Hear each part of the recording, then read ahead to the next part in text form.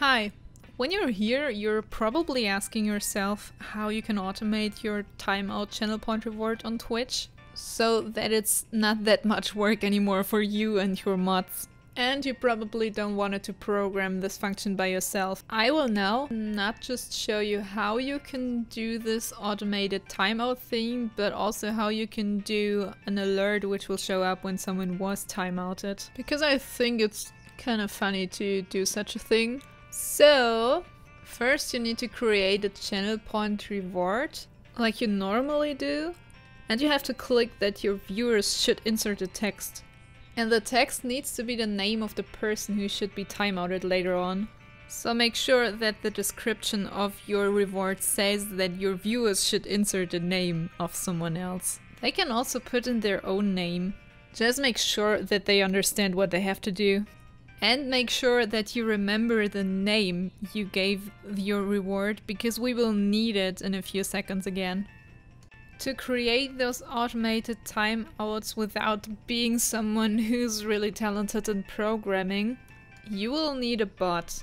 In this case, we will use the Mix It Up bot.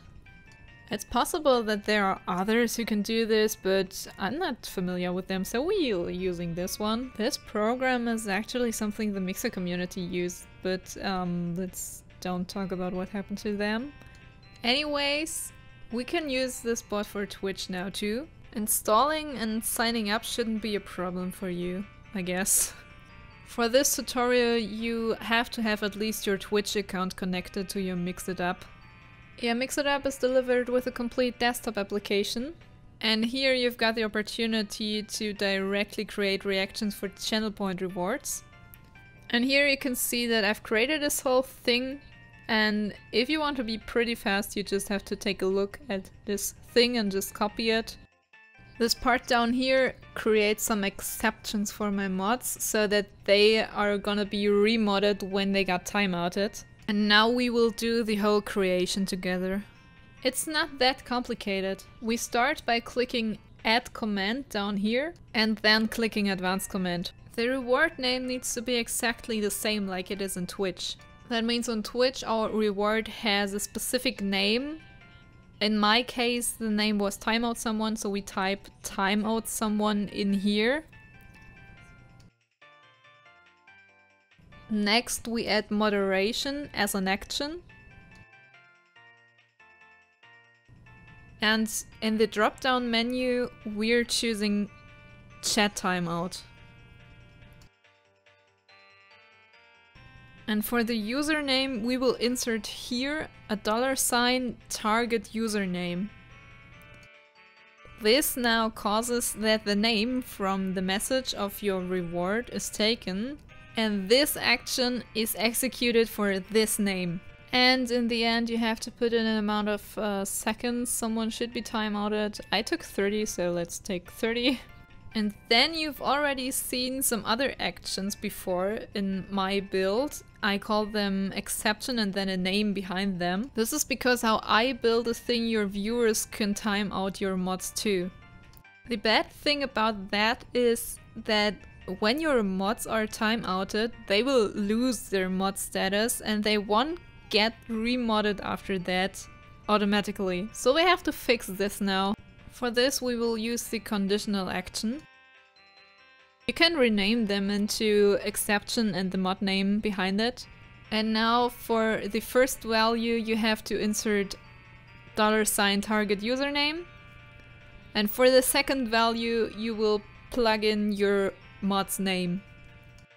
And then you will choose again a single action and add moderation. And there you're choosing mod user and you plug in your mod's name again. I'm not doing this with target username again because it wasn't working for me, but when you find a solution for it, let me know, because you can add more cases in here, but it wouldn't work out like I wanted it to be, so yeah. So if you've got a solution like this, it's very nice, but I messed it up. When you're finished, save everything. And as we've seen before, it should look like this somehow in the end. Now everything's working, but I told you that you can also do an alert for your timeouts, and this is what we take a look at now. For this you have to add the Mix It Up overlay to your streaming program, like you did it for Streamlabs or Stream Elements too. You will find the overlay under the point services in Mix It Up. Here it says overlay and mine is now connected, therefore it has then disconnect. Now there are two options how you can create an alert.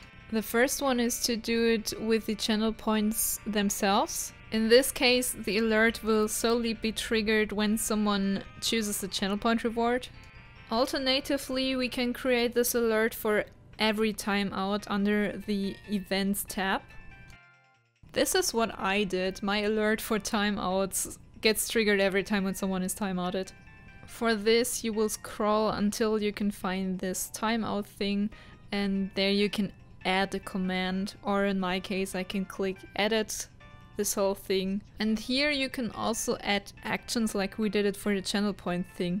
I've added overlay, sound, and again overlay in here.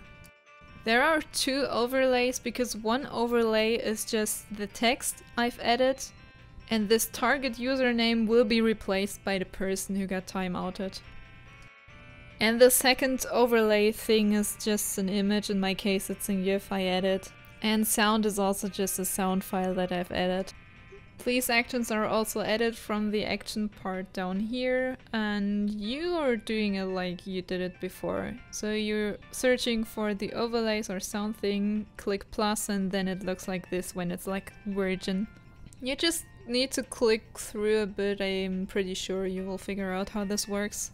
And in the end we can test this whole thing down here. User was kicked out of your channel. Your alert won't appear in your window, I just added the overlay to my recording. Now we will test if this works with the channel point reward too.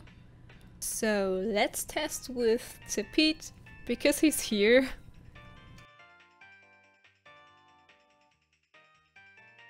Let's see what happens.